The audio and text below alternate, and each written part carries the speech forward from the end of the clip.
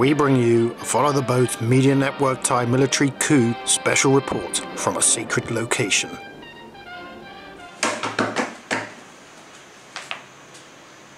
On Tuesday, martial law was declared in Thailand.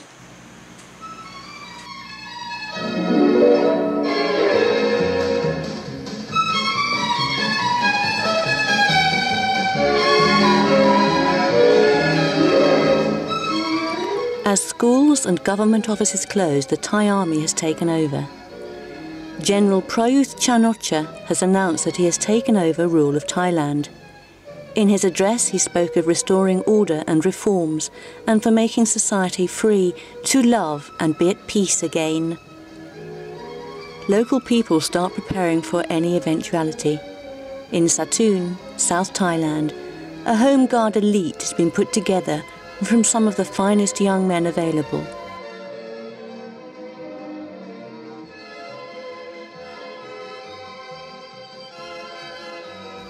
More training is required, however, as the local men confuse domestic brooms with guitars.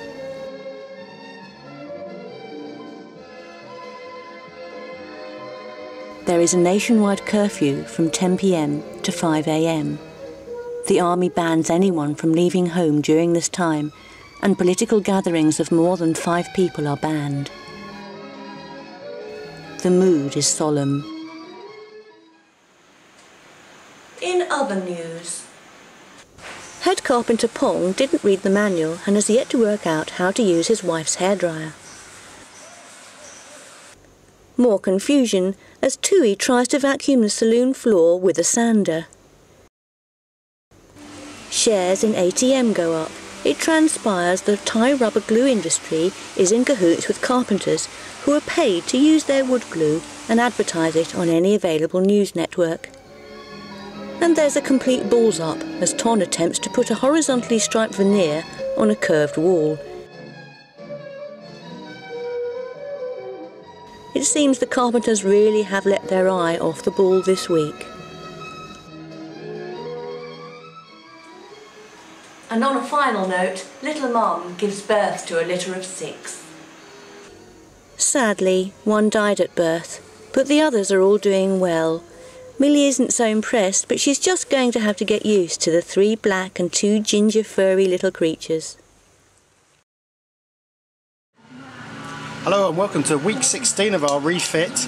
They're playing some loud music next door, so we thought we'd do another all-in-one take quick tour, starting in the mast tent, which has been hermetically sealed, as I explained the other day, with cling film. Look at this! That is the top coat, and it's a rather splendid job they've done of it. It takes a few days to cure properly, but it's looking beautiful, so we're happy with that. Anyway, we don't have much battery left, so we're going to make this one quick. Follow me.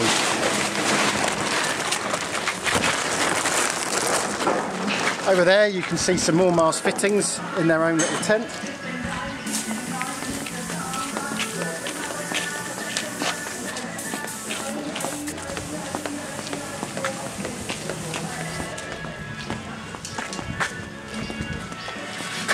The varnishers move in between their little tent over there and the workshop here. I was hoping to show you one of the pieces of the floor that's obviously inside. We've decided to change the colour of the caulking, and we're now switching over to grey caulking, so we're taking out the old caulking. This is from our cockpit floorboards, so Pong's taken that out and he'll be putting the new caulking back in.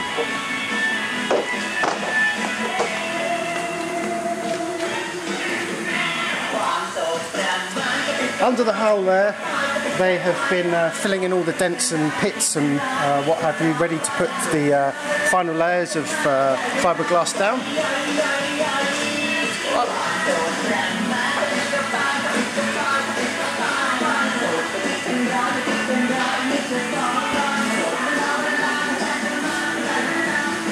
First thing you'll notice as you come up, you can't help but notice it, is the new cockpit. And Pong has actually finished now. It looks fantastic. We love it. You can see around the edges here, they've started to fill in the bits that they've cut away. So these patches are where there'll be no tow rail. So there'll be tow rail there, and then the gap where the gate is, with no tow rail.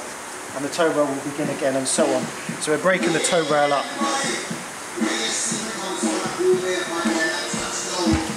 Cockpit box is coming on nicely. They've now epoxied it in place. We're starting to make some measurements for the various holes that we've got to drill in it. And as you can see, it's now all waterproofed. So that's where the electronics will go into, so the electronics will be all waterproofed. There's not really much to show you down here.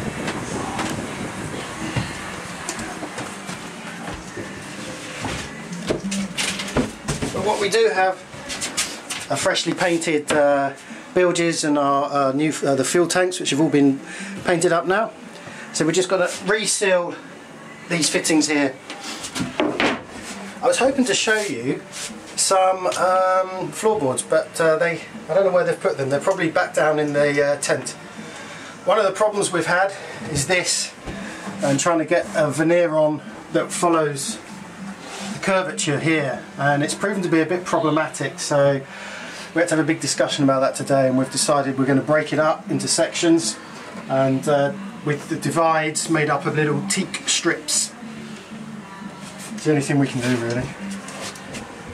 I think that's about it. Not much more to show you.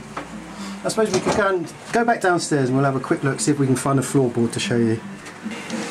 Okay, let's just have a quick look in here. I wanted to show you their sliding door. This is fantastic. Look.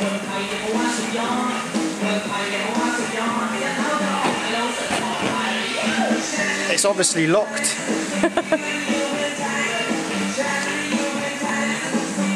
I can see some floorboards. Pass me the camera and I'll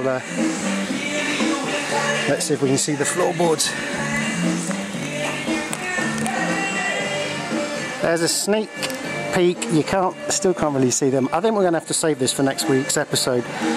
But those are really what makes the boat for me inside. They are absolutely beautiful, and with that satin polyurethane finish, they just look fantastic.